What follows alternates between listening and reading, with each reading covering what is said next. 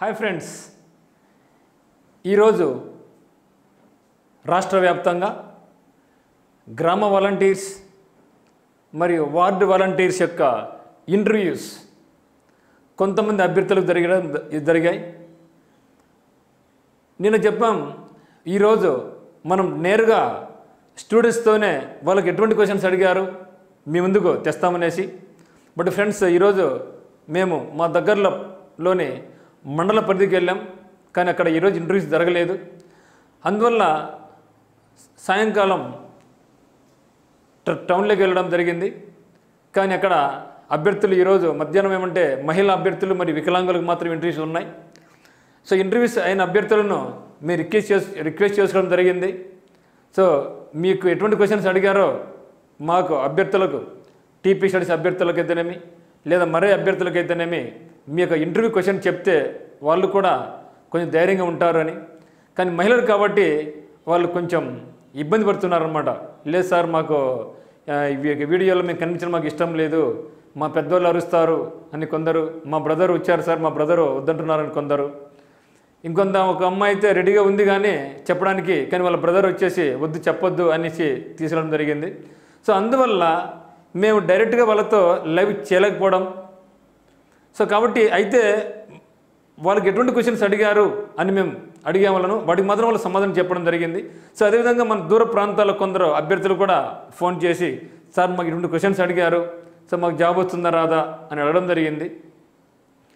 అందువల్ల రేపు మాత్రం ఖచ్చితంగా మా యొక్క మండల పరిధిలో ఇంటర్వ్యూస్ జరుగుతాయి కాబట్టి మేము డైరెక్ట్గానే వాళ్ళ దగ్గరికి వెళ్ళేసి మేము వాళ్ళు బయటకు వచ్చిన వెంటనే అభ్యర్థులు లైవ్గా వాళ్ళకి ఎటువంటి క్వశ్చన్స్ అడిగారో మీ ముందు మేము ఖచ్చితంగా ఉంచుతాం.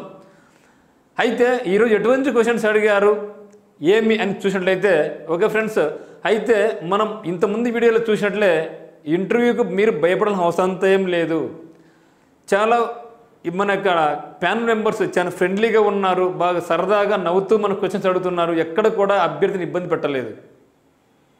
క్వశ్చన్స్ అన్నీ కూడా చాలా సింపుల్గా, అంటే చాలా జిల్లాల నుంచి నాకు కాల్స్ రావడం జరిగింది. ప్రతి ఒక్క అభ్యర్థి చెప్పిందేమంటే సార్ వాళ్ళు మోర్ ఫోకసింగ్గా నవరత్నాస్. సో నవరత్నాల మీదనే క్వశ్చన్స్ అన్నీ కూడా అడుగుతున్నారు. సో అభ్యర్థి వెళ్ళిన వెంటనే సింపుల్గా ఏమిమ్మా, ఎక్కడి నుంచి వచ్చారు, ఏ ఊరి నుంచి వచ్చారు, మీ పేరు ఏమి, మీ గురించి కొంచెం చెప్పండి అన్న తర్వాత వాళ్ళకి మెయిన్ ఫోకస్ ఎక్కడుందంటే ఓన్లీ నవరత్నాలు. సో నవరత్నాలు అంటే ఏంటివి, దాంట్లో నవరత్నాల్లో ఒకటి స్కీమ్ గురించి మీరు చెప్పండి, ఈ స్కీమ్ ఎందుకు ఉపయోగపడుతుంది, దాంట్లో ఉన్న హైలైట్స్ ఏంటివి అని అడుగుతున్నారు తప్పితే కరెంట్ అఫైర్స్ పరంగా కానీ జీకే పరంగా కానీ అయితే వాళ్ళు డెప్త్గా అయితే వెళ్ళలేదు. రేపటి నుండి వెళ్తారో లేదు మనకు తెలియదు, కానీ ఖచ్చితంగా అయితే గవర్నమెంట్ యొక్క ఉద్దేశం అంటే ప్యానల్ మెంబర్స్ యొక్క ఇంటర్వ్యూ మెంబర్స్ యొక్క ఉద్దేశం ఏమంటే మనం ఇంప్లిమెంట్ చేయాల్సింది ఏమంటే నవరత్నాలు. కాబట్టి పల్లెటూర్లలో లేదంటే వార్డులలో ఖచ్చితంగా వాళ్ళు నవరత్నాల మీద ఈ యొక్క అభ్యర్థికి ఎటువంటి అవగాహన ఉంది అనేది మాత్రం టెస్ట్ చేస్తున్నారు. కాబట్టి అభ్యర్థి చేయాల్సింది ఇప్పుడు చేయాల్సిన పని ఏమంటే నవరత్నాల మీద ఖచ్చితంగా ప్రతి ఒక్క అభ్యర్థి కూడా మంచి ఎనర్జీని పెట్టుకొని ఉండాలి. కాబట్టి నవరత్నాలు అడిగిన తర్వాత ఏ స్కీము, దాంట్లో ఏవి హైలైట్స్ ఉన్నాయి, ఏ స్కీమ్ మీకు బాగా నచ్చుతుంది అనేది వాళ్ళు అడుగుతున్నారు. కాబట్టి అభ్యర్థి కూడా భయపడాల్సిన అవసరం లేదు. నవరత్నాల గురించి నాకు తెలిసి మ్యాక్సిమం స్టూడెంట్స్ ఈ మధ్య కాలంలోనే అన్ని రకాల న్యూస్ పేపర్లలో కానీ టీవీలలో కానీ లేదంటే ఇతర ఛానళ్ళ ద్వారా కానీ తెలుసుకుని ఉన్నారు. సో మరొక్కసారి మీ అందరి కోసం ఈ యొక్క నవరత్నాల గురించి నేను ఈ యొక్క వీడియోలో వివరించబోతున్నాను మీ అందరి కోసం. ఓకే ఫ్రెండ్స్, ఒక్కసారి గమనించినట్లయితే నవరత్నాలు. సో నవరత్నాలు అనేది మొత్తం 9 రత్నాలు. సో మన వైఎస్ జగన్మోహన్ రెడ్డి గారు తన యొక్క మేనిఫెస్టోలో ఒకవేళ నన్ను మీరు సీఎంగా గెలిపించినట్లయితే నేను నవరత్నాలు అమలు పరుస్తాను, కాబట్టి మా యొక్క పార్టీకి మీరు అండగా నిలవండి అని చెప్పడం జరిగింది. సో అదేవిధంగానే అత్యధిక మెజారిటీతో అసెంబ్లీ స్థానాలను గెలుచుకొని జగన్మోహన్ రెడ్డి గారు సీఎం కావడం జరిగింది. అదే రోజు ప్రమాణ స్వీకారం చేసిన రోజు కూడా నవరత్నాల మీద మొట్టమొదటి సంతకం కూడా పెట్టడం జరిగింది. సో దాంతోపాటుగా అసెంబ్లీలోని ప్రతి కార్యాలయం దగ్గర నవరత్నాల యొక్క బోర్డ్సే ఉన్నాయి. ఎందుకంటే ఖచ్చితంగా మన యొక్క ఫోకస్ అంతా కూడా నవరత్నాల్లోనే ఉండాలి. మనకు టార్గెట్ నవరత్నాలు, దాన్ని మనం మంచిగా ఇంప్లిమెంట్ చేయాలి. అప్పుడే ప్రజల్లో మనకు మంచి పేరు వస్తుంది అనే ఉద్దేశంతో జగన్మోహన్ రెడ్డి గారు ఫస్ట్ ఫోకస్ చేసిందే నవరత్నాలు. కాబట్టి ఈ యొక్క నవరత్నాల గురించి ఒక్కసారి మనం చూసుకుంటాం. సో మొత్తం 9 మనకు ఉన్నాయి. 9 రకాలైనటువంటి యొక్క రత్నాలు ఏమంటే మొట్టమొదటిది ఏమంటే వైఎస్ఆర్ రైతు భరోసా. వైఎస్ఆర్ రైతు భరోసా. రెండవది వచ్చేసి ఫీజు రీయింబర్స్మెంట్. మూడవది వచ్చేసి ఆరోగ్యశ్రీ. నాలుగవది జల యజ్ఞం. సో ఐదవది మద్యపాన నిషేధం. ఆరవది వచ్చేసి అమ్మఒడి. సో 7 వచ్చేసి వైఎస్ఆర్ ఆసరా లేకుంటే వైఎస్ఆర్ చేయూత. వైఎస్ఆర్ ఆసరా అనొచ్చు లేదంటే వైఎస్ఆర్ చేయూత అనొచ్చు. 8వది వచ్చేసి పేదలందరికీ పక్కా ఇల్లు. సో పేదలందరికీ కూడా ఇల్లు కట్టించాలి. 9వది వచ్చేసి పెన్షన్ల పెంపు. ఈ 9టిని మనం ఏమంటున్నామంటే నవరత్నాలు అంటున్నాం మనకి రాష్ట్ర ప్రభుత్వం నుంచి. కాబట్టి ఈ యొక్క నవరత్నాలలో ఖచ్చితంగా మనం అన్నీ కూడా నేర్చుకోవాలి. ఒకసారి ఏమడగచ్చు అంటే ఆ యొక్క ఇంటర్ మెంబర్స్ సో నవరత్నాలు ఏమున్నాయో అన్నీ ఒకసారి వరుసగా నాకు చెప్పండి అని అడగచ్చు. సో అప్పుడు అది మనకు మంచి అవకాశంగా భావించుకొని ఇక నవరత్నాలు అన్నింటికి కూడా మనం నీట్గా ఎక్స్ప్లెయిన్ చేయగలగాలి. సో అయితే ఒక డౌట్ రావచ్చు, సార్ ఇవన్నీ కూడా మనం ఒకే ఆర్డర్లో చెప్పాలనా అనేసి. ఒకే ఆర్డర్ అవసరం లేదు మిత్రమా. సో మీకు ఏదైతే బాగా వస్తుందో, మీకు ఏదైతే ఐడియా ఉందో వాటిని మాత్రం మీరు చెప్పండి. మొత్తం మీద అయితే మనం 9 కూడా చెప్పగలగాలి. సో ఆర్డర్ను ఫాలో కావాల్సిన అవసరం లేదు. మీకు ఒక కోడ్ పెట్టుకోండి. సో నేను ఎట్లా చెప్తున్నా ఈజీగా ఉంటుంది అని మీరు ఒక కోడ్ పెట్టుకోండి అంతే. సో దాని ప్రకారం మీరు చెప్పండి. సో ఓకే, ఫస్ట్ రైతులు గొప్పవాళ్ళు కాబట్టి వైఎస్ఆర్ రైతు భరోసా. చదువులు కూడా చాలా ఇంపార్టెంట్ కాబట్టి ఫీజు రీయింబర్స్మెంట్, ఆరోగ్యం, సో ఆరోగ్యశ్రీ. సో మనకు నీటిపారుదల కావాలి, ప్రజలకు సిద్ధం కావాలి, జలయజ్ఞం. సో ముసలి వాళ్ళు ఉన్నారు, ముతక వాళ్ళు ఉన్నారు, వాళ్ళకి పెన్షన్ కావాలి కాబట్టి పెన్షన్ స్కీము. సో డ్వాక్రా మహిళలకు ఎప్పటి నుంచో మనకి స్కీమ్ ఉంది. సో డ్వాక్రా మహిళల మీద. సో ఈ విధంగా ఇల్లు లేని వాళ్ళకి ఇల్లు. ఈ విధంగా మనం మనసులో ఒక ఫ్రేమ్ చేసుకోండి. ఒక ఇట్లా చెప్తే నాకు బాగుంటుంది అని. అంటే ఇక్కడ మీకు డౌట్ రాదు, సార్ మీరే చెప్పండి కాదు, మీకు ఏ విధంగా అయితే అనుకూలంగా ఉందో మీరు ఒక కోడ్ పెట్టుకోండి. నీ ఇట్లా చెప్తే ఈజీగా ఉంటుందని. సో ఒక్కొక్కరి మెంటాలిటీ ఒక రకంగా ఉంటుంది, ఒక్కొక్కరి మైండ్ ఒక రకంగా ఉంటుంది, ఒకరి థాట్ ఒక రకంగా ఉంటుంది. కాబట్టి మీ వేలో మీరు వెళ్ళండి. సో అది మొత్తానికైతే ఈ యొక్క 9 స్కీమ్స్లోనే మనకి ఎక్కువ అడుగుతున్నారు. కాబట్టి ప్రతి ఒక్క నాట్ ఓన్లీ కడప, మిగతా జిల్లాలని చిత్తూరు కానీ, కర్నూలు కానీ, లేదంటే ప్రకాశం కానీ, లేకుంటే ఉత్తరాంధ్ర కొన్ని ఫోన్ కాల్స్ వచ్చాయి. ప్రతి ఒక్కరిని కూడా ఈరోజు వాళ్ళు చేసిందేమంటే నవరత్నాల మీదనే ఫోకస్ చేయడం జరిగింది. కాబట్టి ఒక్కసారి నవరత్నాల గురించి నేర్చుకోండి. ఓకే, సో ఫస్ట్ ఏమంటే వైఎస్ఆర్ రైతు భరోసా. సో వైఎస్ఆర్ రైతు భరోసా. ఓకే, వైఎస్ఆర్ రైతు భరోసా అంటే ఏం చేశారని ఇక్కడ మనకు సో రైతు అందరికీ కూడా ఉచిత బోర్లు వేస్తామని చెప్పడం జరిగింది. ఎందుకంటే రైతులు ఇష్టం వచ్చినట్లు బోర్లు వేసుకుంటున్నారు. వర్షం లేనప్పుడు, నీళ్లు లేనప్పుడు బోర్ వేస్తారు, మళ్ళీ బోర్ వేస్తారు. దీనివల్ల లక్షలు పోగొట్టుకుంటున్నారు. రైతు నష్టాలు ఎదుర్కొంటున్నాడనే ఉద్దేశంతో మీరు వేసుకోవద్దండి, మేమే మీకు ఎక్కడైతే నీళ్లు మంచిగా దొరుకుతాయో, సమృద్ధిగా దొరుకుతాయో దాన్ని చూసి మేమే మీకు బోర్ వేస్తాము ఉచితంగానే, మీరు వేసుకోవద్దు అనేది స్కీమ్ అనమాట. తర్వాత పగటిపూట 9 గంటలు విద్యుత్ ఇస్తాం. ఇంత మునుపు వచ్చేసి 8 గంటలు ఉండేది. సో పగులే. ఇప్పుడు ఏం చేస్తున్నారంటే 1 గంట అదనంగా పెంచడం జరిగింది. సో కాబట్టి పగటిపూటనే 9 గంటల ఉచిత విద్యుత్ మేము మీకు అందిస్తాము. తర్వాత పేద రైతులు కానీ, కౌలు రైతులు కానీ వడ్డీ లేని రుణాలు ఇస్తామంటున్నారు. ఓకే, రైతులు కౌలు చేసుకునే వాళ్ళు కానీ, లేదా పేద రైతులు కానీ వాళ్ళందరూ కూడా వడ్డీ లేని రుణాలు ఇస్తామంటున్నారు. అదేవిధంగా 12,500 చొప్పున 4 దఫాలుగా మొత్తం 50 రూపాయలు పంట సమయంలో మీకు అందిస్తాము. అంటే విత్తనాలు కొనుక్కోవడానికి కావచ్చు, ఎరువుల కోసం కావచ్చు, కలుపు కోసం దేనికైనా కావచ్చు. మొత్తం మీద 12,500 రూపీస్ను మొత్తం 4 దఫాలుగా, అంటే ఒక దఫాలో 12,500 రూపీస్, మొత్తం 50 రూపాయలు ఈ యొక్క రైతులకు వాళ్ళు ఇస్తారనమాట. సో అదేవిధంగా 4,000 కోట్ల రూపాయలతో ప్రకృతి విపత్తు నిధి అనమాట. అంటే 4,000 కోట్లతో ప్రకృతి విపత్తు నిధి అంటే మనకు కరువు రావచ్చు. ఇప్పుడు తీవ్రమైన కరువు ఏర్పడింది.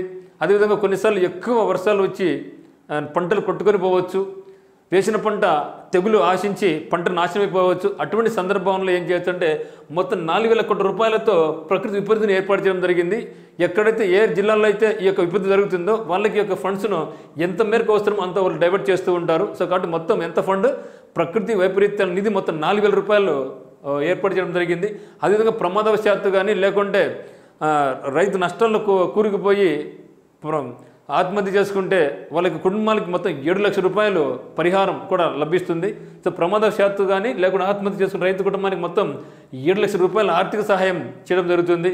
అదేవిధంగా రైతు చాలా కష్టపడి పంటలు పండిస్తాడు, అనేక రకాల ఒడిదుడుకులు ఎదుర్కొంటాడు. కానీ పంట వచ్చినప్పటికీ వాళ్ళకు సరైనటువంటి గిట్టుబాటు ధర లభించదు. సో అటువంటి సమయంలో గవర్నమెంట్ ఏం చేస్తుందంటే వాళ్ళు గిట్టుబాటు ధర ఉండే విధంగా ఈ యొక్క గవర్నమెంట్ ఏర్పాటు చేస్తుందన్నమాట. సో ఇవి మనకు మొత్తం వైఎస్ఆర్ రైతు భరోసా ఉన్నటువంటి ముఖ్యమైన అంశాలు.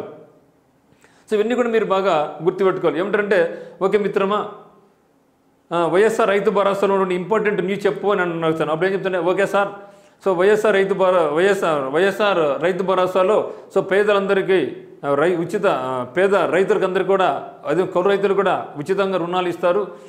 రోజు ప్రగతిపడిన 9 గంటల ఉచిత విద్యుత్ లభిస్తుంది సార్, గిట్టుబాటు ధర లభిస్తుంది సార్. ఇట్లా ప్రకృతి వైపరీత్యాలు ఉన్నప్పుడు మొత్తం 4,000 రూపాయల సంఘటిత నిధిని ఏర్పాటు చేయడం జరిగింది సార్.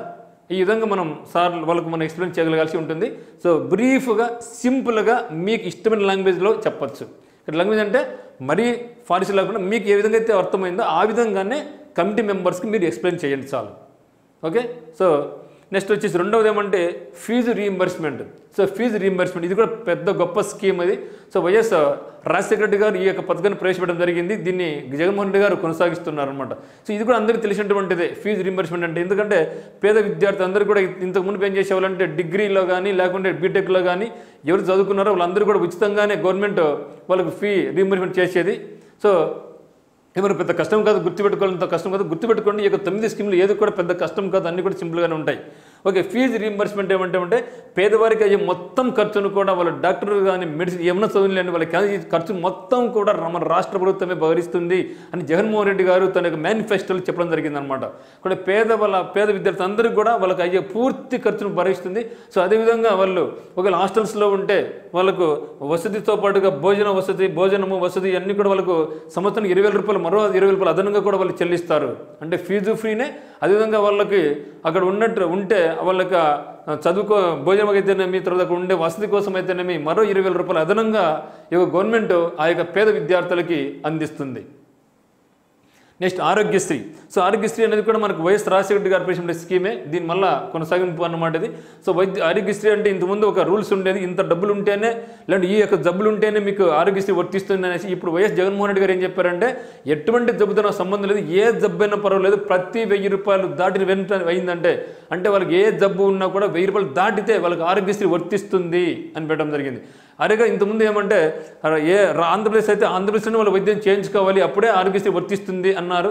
కానీ ఇప్పుడు ఏం చెప్తున్నారంటే జగన్మోహన్ రెడ్డి గారు ఒక ఆంధ్రప్రదేశ్లోనే కాదు, వాళ్ళు తెలంగాణ వెళ్ళవచ్చు, లేకుంటే ఢిల్లీ వెళ్ళొచ్చు, బెంగళూరు వెళ్ళొచ్చు, తమిళనాడు వెళ్ళొచ్చు, ఎక్కడ వెళ్ళినా కూడా ఏ హాస్పిటల్లో వాళ్ళు చూపించుకున్నా కూడా సో వాళ్ళకి అయ్యే మొత్తం ఖర్చును కూడా ఆంధ్రప్రదేశ్ రాష్ట్ర ప్రభుత్వం భరిస్తుంది అనేది మనకు ఆరోగ్యశ్రీలో ఉన్నటువంటి ముఖ్యమైన పాయింట్స్. ఓకే, వైద్యం ఖర్చు 1,000 రూపాయలు దాటితే ఆరోగ్యశ్రీ అనేది వర్తిస్తుంది. కిడ్నీ మరియు తలసేమియా లాంటి భయంకరమైన వ్యాధి, దీర్ఘకాలిక వ్యాధులు ఏదన్నా సరే, ఎందుకంటే కిడ్నీ అనేది తలసేమియా జబ్బు వచ్చిందంటే చాలా ఇబ్బంది పడతారు ఈ ప్రజలు. అంటే ఆ యొక్క వ్యాధిగ్రస్తుడు చాలా నగం అనుభవిస్తాడనమాట. ఆ జబ్బు నయం కాదు, అది తోడుగా ఇది డబ్బులు కూడా ఎక్కువ ఖర్చు పెట్టాల్సి ఉంటుందన్నమాట. సో అది స్తోమత లేని వాళ్ళు ఏమి చేయలేరు. సో అందువల్ల ఏం చేశారంటే ఎవరికైతే ఒక కిడ్నీ వ్యాధులు కానీ అంటే డయాలసిస్కు మరి తలసేమియా లాంటి వ్యాధులు అయితే బాధపడుతున్నారో వాళ్ళందరికీ కూడా నెలకు 10,000 రూపాయల చొప్పున పింఛన్గా మేము ఇస్తాము అని ఆరోగ్యశ్రీ కిందకి అది వస్తుంది అని చెప్పడం జరుగుతుంది అనమాట. ఇక్కడ ఆరోగ్యశ్రీ మనకి ఏం గుర్తు రావాలంటే సో 1,000 రూపాయలు దాటిన వెంటనే ఆరోగ్యశ్రీ కింద వస్తుంది. మరియు మన ఆంధ్రప్రదేశ్ రాష్ట్రంలోనే కాకుండా మీరు ఎక్కడికి వెళ్ళినా కూడా అటు తెలంగాణ కానీ ఇటు బెంగళూరు కానీ లేదంటే చెన్నై కానీ లేదా ఢిల్లీకైనా సరే ఎక్కడ వెళ్ళినా కూడా దేశంలో మీరు ఎక్కడ వైద్యం చేయించుకున్నా కూడా మీకు ఆరోగ్యశ్రీ వర్తింపజేస్తాము అని మన ఆరోగ్యశ్రీ పథకంలో ఉన్నటువంటి హైలైట్ పాయింట్ అనమాట. నెక్స్ట్ జలయజ్ఞం. సో జలం యొక్క ఇంపార్టెన్స్ చాలా ఉంది మనకు. ఎందుకంటే ఇప్పుడు కరువు వచ్చింది, ఎక్కడ నీళ్ళు లేవు, కానీ మనం నీటిని పొదుపుగా వాడుకోవాలి. దీంతో పాటుగా చాలా జలాలు మనకు వృధాగా సముద్రం కలిసిపోతున్నాయి. ఈ యొక్క సముద్రంలో వేస్ట్గా కలిసిపోయే నీటిని మనం ఒడిచి పట్టుకొని అంటే ప్రజల ద్వారా ఒడిచి పట్టుకొని వాటిని ఎక్కడిది వాటర్ సప్లై లేదో అక్కడికి మనం సప్లై చేయాలి అనేది ప్రభుత్వం యొక్క పథకం. సో అదేవిధంగా మనకు జీవనాడైనటువంటి పోలవరం ప్రాజెక్టును త్వరగా కంప్లీట్ చేసుకొని ఏవైతే ఇంకా ప్రాజెక్టులు మనకు పెండింగ్లో ఉన్నాయో ఆ యొక్క పెండింగ్ల ప్రాజెక్టులు అన్నీ కూడా ఈ యొక్క 5 సంవత్సరాల్లో అన్నీ కూడా కంప్లీట్ చేసి రైతులకి ఈ యొక్క నీటిని వృధా కాకుండా అక్కడక్కడ పంట పొలాలకు అందించాలి అనేదే ఈ యొక్క జల యజ్ఞం యొక్క ముఖ్యం. ఓకే, పోలవరం మరి ఇతర ప్రాజెక్టులు ఉండాలి. సో నీటి పారుదలకు చాలా ఇంపార్టెంట్ ఇస్తున్నారు రైతులకు. సో జల యజ్ఞం యొక్క ఇంపార్టెన్స్ అది. తర్వాత మద్యపాన నిషేధం. సో మద్యపానం వల్ల అనేక కుటుంబాలు ఆర్థికంగా చితికిపోతున్నాయి. సో ఒక పేదవాడు మార్నింగ్ నుంచి ఈవినింగ్ వరకు కష్టపడి పనిచేస్తాడు, వాళ్ళకి వచ్చి 300 రూపాయలు 400 రూపాయలు వస్తుంది కష్టపడి పనిచేస్తే. కానీ సాయంత్రం అయ్యే కొద్దీ ఆ మొత్తం డబ్బును షాప్కి వెళ్ళేసి మొత్తం దాంతో ఈ యొక్క మద్యపానం కొనుక్కొని మొత్తం మద్యంతో తన ఒళ్ళును డబ్బును ఫ్యామిలీని కూడా పట్టించుకోకుండా ఉన్నారు. సో అటువంటిది కలగకుండా ఉండాలంటే ఏం చేయాలంటే ఇక మద్యపాన్ని నిషేధిస్తే ఇప్పుడు అనేక కుటుంబాలు మంచిగా ఉంటాయి, వాళ్ళకి ఎటువంటి జబ్బులు రావు, ఆర్థికంగా వాళ్ళు ఉన్నతంగా ఉంటారు అని గవర్నమెంట్ యొక్క ఆలోచన అనమాట. But in the same time మద్యపాన్ని పూర్తిగా నిషేధించినా కూడా గవర్నమెంట్కు ఆర్థికంగా ఒక డబ్బులు రాదు. అప్పుడు ఏం చేస్తున్నారంటే అందుకనే దాని ప్రత్యామ్నాయం కూడా ఆలోచించుకోవాలి మనం. అందుకనే ఒకేసారి కాకోకుండా ఒకేసారి మద్యం నిషేధించినా కూడా ఇబ్బంది జరుగుతుంది మన ప్రజలకు ఇబ్బంది జరుగుతుంది, మనకు ఈ రెవెన్యూ అనేది లోటుగా ఉంటుంది. అయితే ప్రస్తుతానికి గుజరాత్ రాష్ట్రంలో మద్యపానం నిషేధం అమల్లో ఉంది. కొన్ని ఏరియాస్లో మాత్రమే మద్యం లభిస్తుంది, మిగతా ఉండదన్నమాట. సో కాబట్టి అదేవిధంగా మన ఆంధ్రప్రదేశ్లో కూడా ఈ యొక్క మద్యపానం పూర్తిగా అంచెలంచెలుగా 2024 నాటికి రాష్ట్రం నుంచి మద్యపానం మొత్తం తరిమి కొట్టాలా అనేది ఈ యొక్క మద్యపాన నిషేధం యొక్క ముఖ్య అంశం అనమాట. ఓకే, మద్యపాన నిషేధం 3 దఫాల్లో పూర్తిగా 2024 నాటికి మద్యం అనేది లేకుండా చేయాలి రాష్ట్రంలో అనేది గవర్నమెంట్ యొక్క ముఖ్య ఉద్దేశం. తర్వాత అమ్మఒడి. సో అమ్మఒడి అనేది ఏమంటే పల్లెల్లో తెల్ల రేషన్ కార్డు ఉన్న వాళ్ళకి, వైట్ రేషన్ కార్డ్స్ ఎవరికైతే ఉన్నాయో ప్రతి తల్లికి స్కూల్ పంపిస్తే, తన బిడ్డను స్కూల్ పంపిస్తే ప్రతి తల్లికి తన యొక్క అకౌంట్లో సంవత్సరానికి 15,000 రూపాయలు ఇస్తాము అంటున్నారు. అంటే 1వ క్లాస్ నుంచి 10th వరకు, ఆ తర్వాత ఇంటర్ కూడా దీనిగా పొడిగించారు. ఆ తర్వాత ఫీ రింబర్స్మెంట్ ఉంటుందన్నమాట. కాబట్టి కంప్లీట్గా గవర్నమెంట్ ఏమైనా చదివించే విధానంగా చేస్తున్నాం. అతను గవర్నమెంట్ స్కూల్కి వెళ్ళినా లేదా ప్రైవేట్ స్కూల్కి వెళ్ళినా సరే, సో ఆ యొక్క బాబు తన యొక్క తల్లి అకౌంట్లో మొత్తం 15,000 రూపాయలు తల్లి అకౌంట్లో డబ్బులు వేయడం జరుగుతుంది. సో దీనివల్ల ఏమంటే అక్షరాస్యతను పెంచాలనేది ఒక ఉద్దేశం, మరియు తమ యొక్క పిల్లలను పనికి పంపించకోకుండా చదువుకుంటే ఆ కుటుంబం బాగుపడుతుంది, తద్వారా రాష్ట్రం, తద్వారా దేశం కూడా బాగుపడుతుంది అనే ఉద్దేశం గవర్నమెంట్ యొక్క ముఖ్య ఉద్దేశం. కాబట్టి అమ్మఒడిలో ఏమంటే ప్రతి సంవత్సరం 15,000 రూపాయలను తల్లి అకౌంట్లో నేరుగా పడుతుంది. ఆ యొక్క అభ్యర్థి, ఆ యొక్క బాబు గవర్నమెంట్ స్కూల్కి పోయినా పర్లేదు, లేకుంటే ప్రైవేట్ స్కూల్కి పోయినా పర్లేదు, లేదా కార్పొరేట్ స్కూల్కి పోయినా కూడా పర్లేదు. తర్వాత 7వ స్కీమ్ వచ్చేసి వైఎస్ఆర్ ఆసరా లేకుంటే వైఎస్ఆర్ చేయూత. సో ఈ యొక్క వైఎస్ఆర్ ఆసరా, వైఎస్ఆర్ చేయూతలో ముఖ్యంగా మనకు ఉండేది డ్వాక్రా. సో డ్వాక్రా మహిళలకు 0% రుణాలు, సో వడ్డీ లేకుండా రుణాలు ఇవ్వడం జరుగుతుంది. సో అదేవిధంగా 45 సంవత్సరాలు దాటినటువంటి ఎస్సీ, ఎస్టీ, బీసీ మరి మైనారిటీ మహిళలందరికీ కూడా సో దశల వారీగా ఉచితంగా 75,000 రూపాయలను వాళ్ళకు ఆర్థిక సాయం అందిస్తారు. సో వైఎస్ఆర్ ఆసరా అనేది డ్వాక్రా మహిళలందరికీ కూడా వడ్డీ లేని రుణాలు, మరియు 45 సంవత్సరాలు దాటినటువంటి ఎస్సీ, ఎస్టీ, బీసీ, మైనారిటీ మహిళలందరికీ కూడా 75,000 రూపాయల వరకు ఉచితంగా ఆర్థిక సాయాన్ని అందిస్తారు. తర్వాత పేదలందరికీ పక్కా ఇల్లు. సో రాష్ట్రంలో ఎవరికైతే ఇల్లు లేవో, పేదవారిగా ఉన్నారో, ఆ ఇల్లు లేని వాళ్ళందరికీ కూడా ఇల్లు కట్టించాలనే ఉద్దేశం. అయితే కాకపోతే ఏమంటే ఇప్పుడు మొత్తం ఈ యొక్క 5 సంవత్సరాల్లో 25 లక్షల ఇళ్ళ నిర్మించి పేదవాళ్ళకు ఇవ్వాలి అనేది విత్ రిజిస్ట్రేషన్ సహా వాళ్ళకే అప్పగించడం జరుగుతుంది. సో ఇక్కడ పేదలందరికీ ఇల్లు అనేది మొత్తం 5 సంవత్సరాల్లో ఎన్ని ఇల్లు కట్టించాలంటే వాళ్ళు మనకు మొత్తం 25 లక్షల ఇళ్ళను కట్టించి పేదవాళ్ళకి ఇవ్వాలా అనేది ప్రభుత్వం యొక్క ముఖ్య ఉద్దేశం. చివరగా 9వది పెన్షన్ల పెంపు. సో పెన్షన్స్ ఇంతకుముందు ఏమంటే ఏ గ్రామంలో కానీ ఎక్కడున్నా 65 సంవత్సరాలు దాటినటువంటి వాళ్ళకి మాత్రమే పెన్షన్ వర్తించేది. కానీ ఇప్పుడు ఈ యొక్క నవరత్నాల స్కీములు ఏం చెప్తారంటే 65 సంవత్సరాల నుంచి 60 సంవత్సరాల వరకు వయసును తగ్గించడం జరిగింది. ఓకే, సో 65 ఇయర్స్ నుంచి 60 ఇయర్స్కే ఆ యొక్క వయసును తగ్గించడం జరిగింది. సో వాళ్ళందరూ కూడా పెన్షన్కి అర్హులు అవుతారు. అయితే అదేవిధంగా పెన్షన్ ఇంతకుముందు 1,000 రూపాయలు ఉండే, తర్వాత 2,000 చేశారు.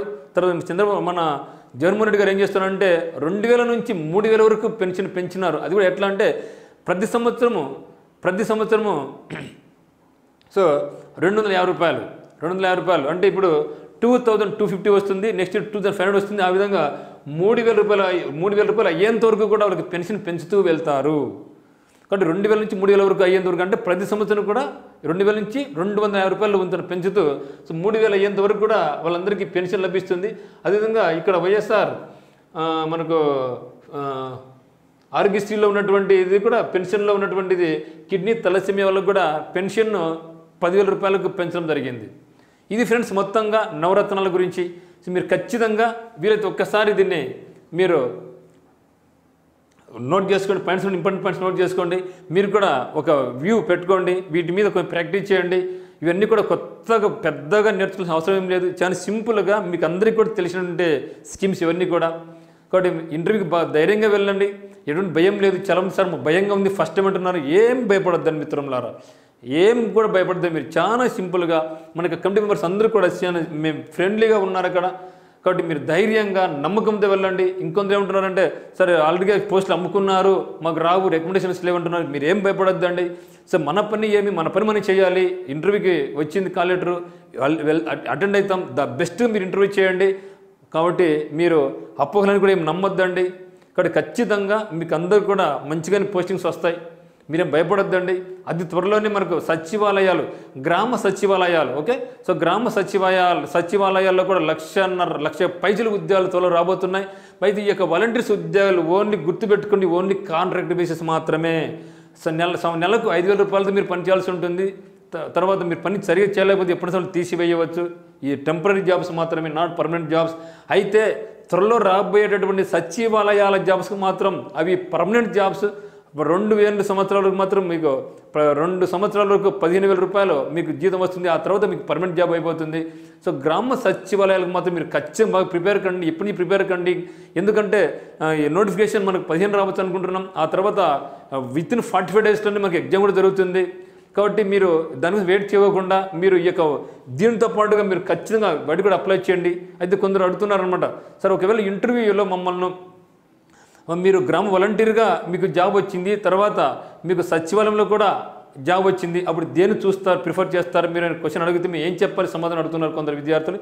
ఎస్, సో సార్ గ్రామ వాలంటీర్ అయినా గ్రామ సచివాలయం అయినా పనిచేసేది టార్గెట్ ఏమంటే పల్లెల్లో సర్వీస్ చేయడమే. సో నా ఉద్దేశం సర్వీస్ చేయాలనే ఉద్దేశం నాకుంది. కాబట్టి సో వాలంటీర్ కంటే సచివాలయం అనేది ఇంకా మంచి జాబ్ కాబట్టి నేను దాన్ని ప్రిఫర్ చేస్తాను సార్ అని చెప్పొచ్చు, ధైర్యంగా చెప్పొచ్చు. మీరు చెప్పిన అవసరం లేదు. ఒకవేళ మనకు సచివాలయం జాబ్ వచ్చిందంటే ఆ యొక్క జాబ్ వాలంటీర్ జాబ్ను వేరే వాళ్ళకి ఇస్తారు ఇమీడియట్గా, ఎందుకంటే అది టెంపరీ జాబ్ కాబట్టి. కాబట్టి మీరు ధైర్యంగానే చెప్పండి, లేదు సార్ నేను వాలంటీర్గానే ఉంటాను, నేను దాన్ని పోను అని మాత్రం చెప్పిన అవసరం లేదు. ఎవరైనా సరే ఈ యొక్క వాలంటీర్ కన్నా సచివాలయం జాబ్ చాలా మంచిది కాబట్టి ఎస్ నేను ఖచ్చితంగా వెళ్తాను సార్, అది కూడా సర్వీస్ చేసేదే అని మీరు హ్యాపీగా ధైర్యంగా చెప్పొచ్చు. తప్పులు చెప్పొద్దండి, నిజాయితీగా ఉండండి. మంచిగా మనకు మార్కులు వస్తాయి, 100 మార్కులకు వస్తుంది. ఓకే ఫ్రెండ్స్, ఇంకా మీకు ఏమైనా డౌట్స్ ఉన్నట్లయితే కమెంట్ రూపంలో తెలియజేయండి మీరు. సో మ్యాక్సిమం వాటికి ఇంపార్టెంట్ కమెంట్ అయితే మాత్రం నేను ఖచ్చితంగా మీకు రెస్పాండ్ గ్యారంటీ అయ్యి దానికి రిప్లై కూడా నేను ఇస్తాను. ఓకే, సో కాబట్టి మీరు ధైర్యంగా ముందుకెళ్ళండి, ధైర్యంగా నేర్చుకోండి, భయపడొద్దండి. మనం చెప్పినటువంటి ఇది 3వ వీడియో అనమాట. ఈ 3 వీడియోస్ మీరు ఒక్కసారి గమనించండి, చూడండి. Okay friends, thank you for watching TP studies. మీకు ఈ యొక్క వీడియోస్ నచ్చినట్లయితే మీ ఫ్రెండ్స్కు రిలేటివ్స్కి షేర్ చేయండి, వాళ్ళతో పంచుకోండి. కాబట్టి మీరు అన్ని విధాల ఫ్యూచర్లో మంచి పొజిషన్కి వెళ్తారని టీపీ స్టడీస్ మీ వెంట ఎప్పుడు ఆశిస్తూ ఉంటుంది.